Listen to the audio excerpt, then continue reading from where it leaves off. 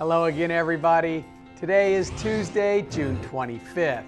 I'm Dane Bora, and this is your Costa Mesa Minute. By now, I hope all of you know that this weekend is the big party hosted by the city. And if not, where have you been?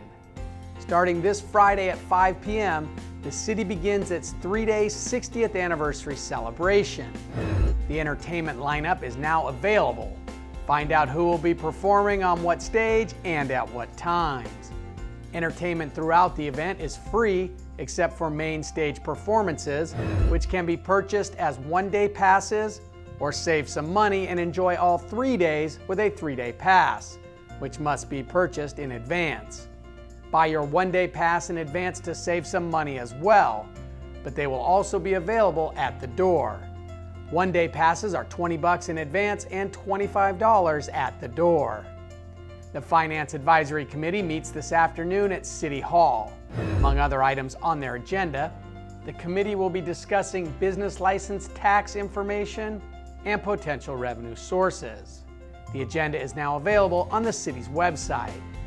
And 1 week from today, the city's Summer Concerts in the Park series gets started in Fairview Park. One of the most popular Concerts in the Park bands, The Answer, takes the stage at 6:15. In addition to the free show, there will also be kids' activities, gourmet food trucks, wine and beer garden, and more. Check out the complete Concerts in the Park lineup on the city's website.